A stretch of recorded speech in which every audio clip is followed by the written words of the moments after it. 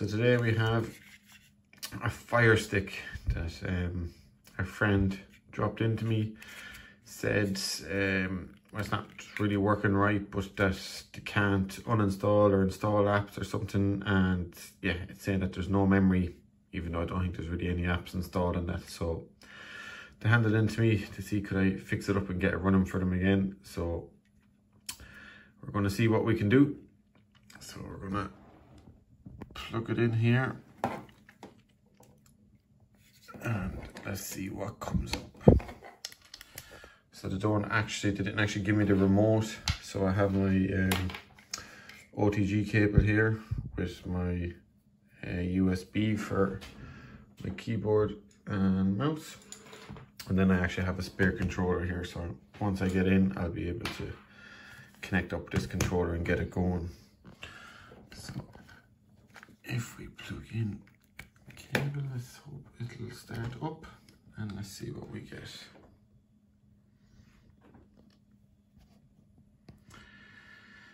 So I'm going to presume this is probably a Firestick Lite, I think, not the 4K ones anyways. I do, if anyone is buying Firesticks, I recommend getting the 4K ones just to have the extra bit of RAM, extra bit of storage, extra CPU power. It does last you the long run. Instead of these light ones get slow very quick. So let's see it loading up and see what happens.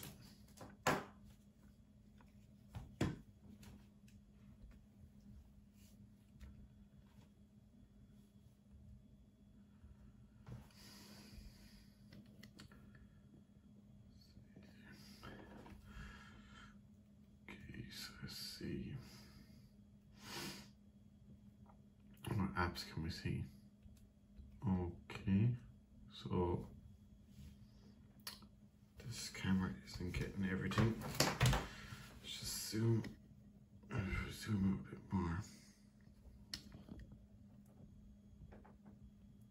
There we go, see it all there. So yeah, it looks like there's only two.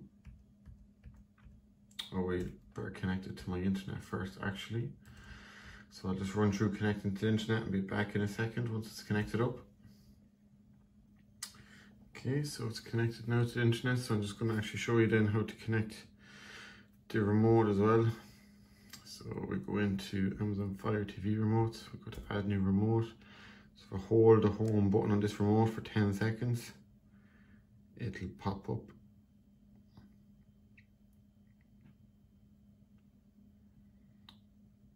There it is, with the keyboard then, select ready to pair, and then we have this now, the remote working, so we can use this now as well.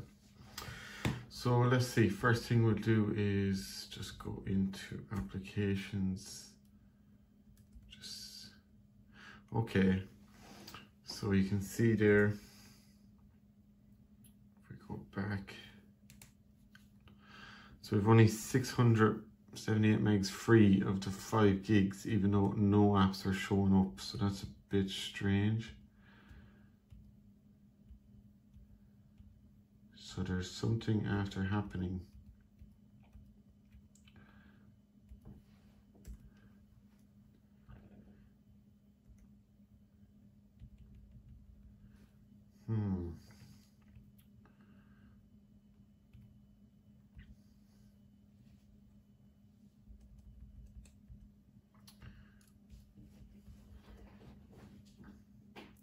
So again, let's just look at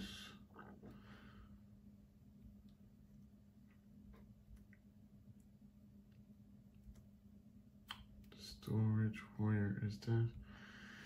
We'll just do and run through an update there, and see when it restarts, then does that affect it. So I'll let it run through here and come back then when it's updated. Okay, so the device, we've restarted it. This is after coming up low on storage. So even though there's no apps popping up, it says these are never used. and that's all. So I'm not really sure why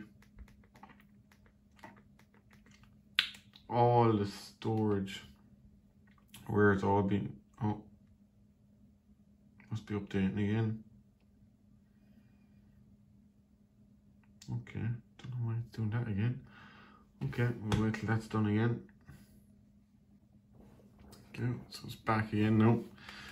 Don't know what was going on there. See now. So if it's like this now, that nothing's coming up and we still have no storage, no, still have no storage. This can happen with these devices, I think. And probably the best thing to do, so the apps are all still there. Now you could go through and it's not even showing them. You could download a file explorer and see where all the storage is being used, and try to do it that way. But I think the best thing, if this does happen to your device where it is like this, the best thing to do is we're just going to do a factory reset on the device and log back in with all the same details. So I think that's probably the easiest thing to do. Reset the factory, enable developer options again, install the apps that was already there, and have it going from fresh.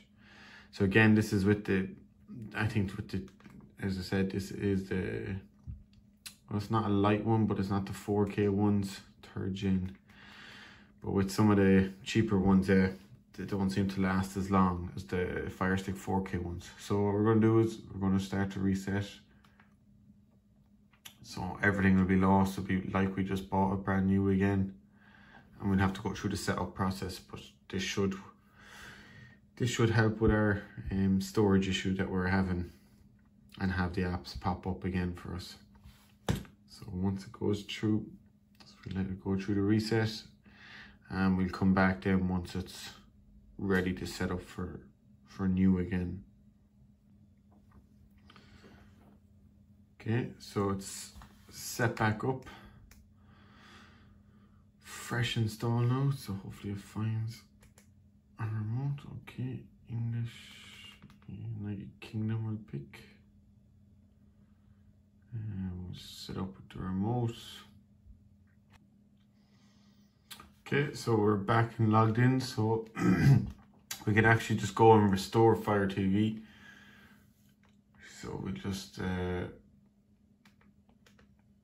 restore it from one of these ones here. Any of these shouldn't be too long. And then we're just going to check the storage, make sure that the storage is working as it should do, and that should be fine then. Again, we can go in developer mode and everything again then. So just go straight through.